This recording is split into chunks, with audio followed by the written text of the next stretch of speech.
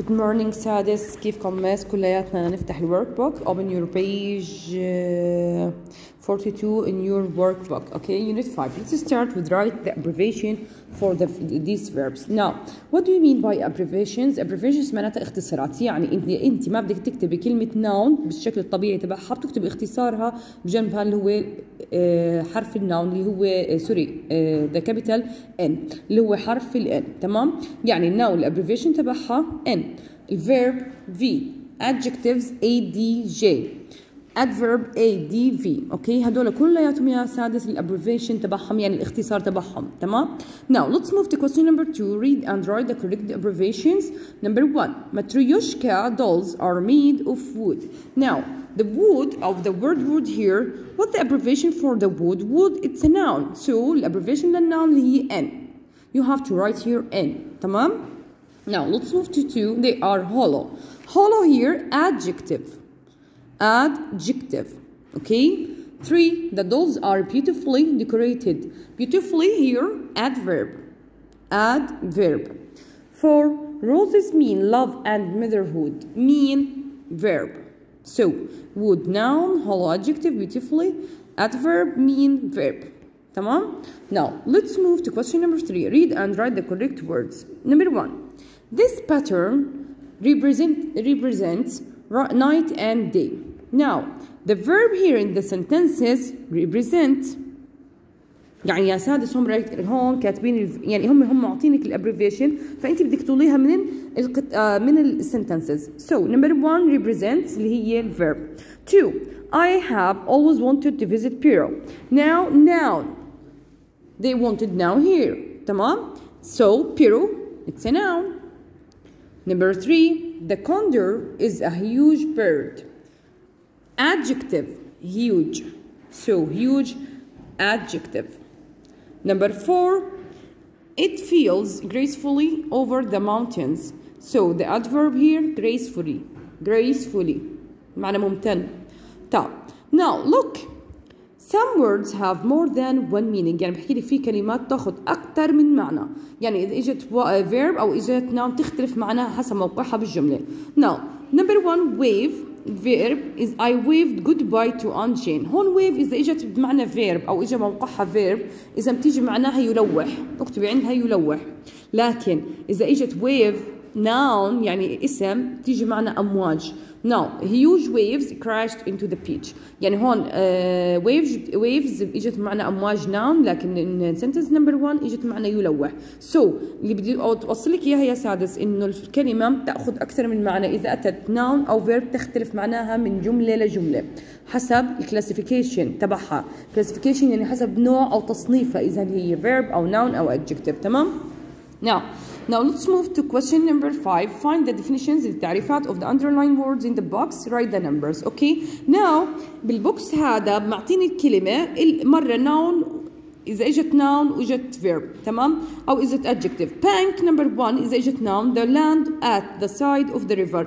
bank الأولى هي معناتها ضفة النهر، اكتب جنبها ضفة النهر. إذا إجت معنى noun، إذا إجت اسم اللي ضفة النهر اللي هي the land at the side of a river اللي هو جانب النهر. تمام؟ bank number 2 برضه noun اللي هي place where people save money. bank اللي هو البنك، المكان اللي احنا بنحط فيه مصارينا، إذا أيضا بتيجي معنا bank. تمام؟ number 3 face إذا إجت معنا verb فعل هون to look at something to turn the face towards something، إنك تنظر أو تبحث عن شيء. تمام؟ face إذا إجت noun the part of the head with eyes, nose and mouth. face إذا إجت معنا noun هي رأس. تمام؟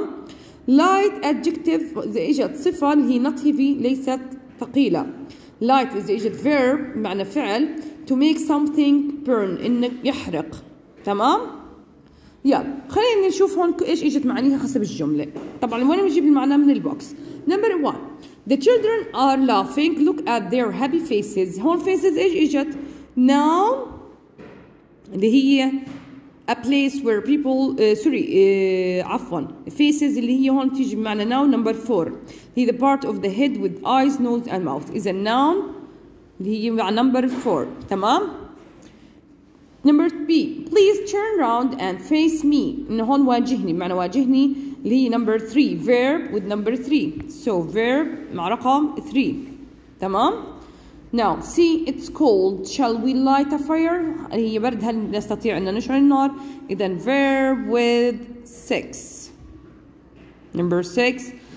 D I can carry the suitcase. It's very light. أنا بستطيع إني أحملها كتير خفيفة. So هون light بمعنى خفيف with 5 بتيجي معنى adjective. So adjective with 5. Number E the thieves اللي هم اللصوص stole a lot of money from the bank هون سرقوا المصاري من البنك.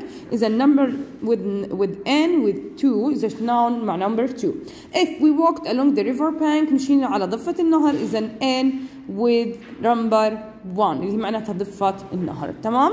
Now let's move to page 43. Let's start with reading comprehension and vocabulary. Read the meanings of patterns again. اقرأ المعاني خلينا نشوف معانيهم. Read and complete the sentences. Okay.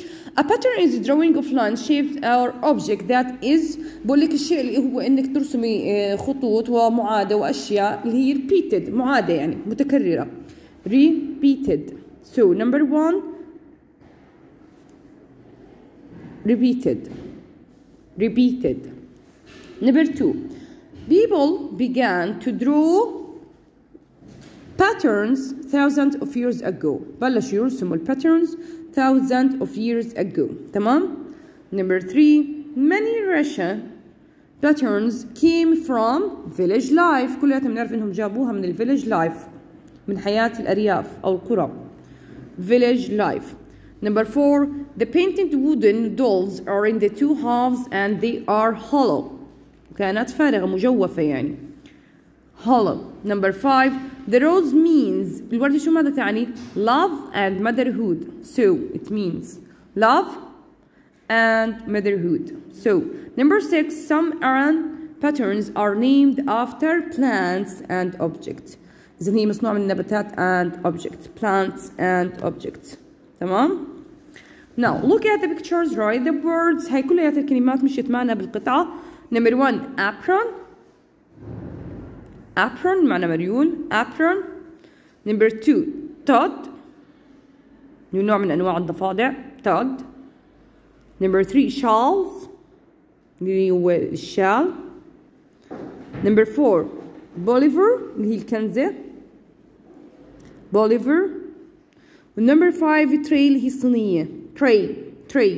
Now say it again. Apron, Todd, shawls, Bolivar, and tray. Now read the words of definitions. Write the word next to the correct definitions. Repeat, modern, graceful, ancient, century, traditional, nature, and motherhood. هدول الكلمات كلهم يا سادس أخذناهم بالقطعة. تمام. لكن ناخذ معانيهم here. Number 1 a period of 100 years اللي هي century القرن.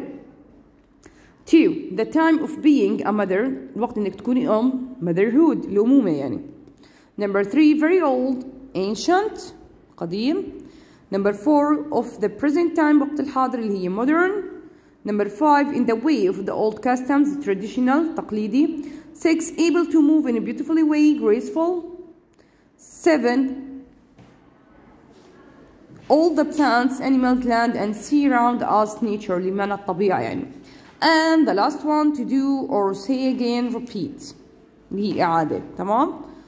يلا يعطيكم ألف عافية. سادس انقلوا على كتابك الورك بوك. يلا يعطيكم العافية.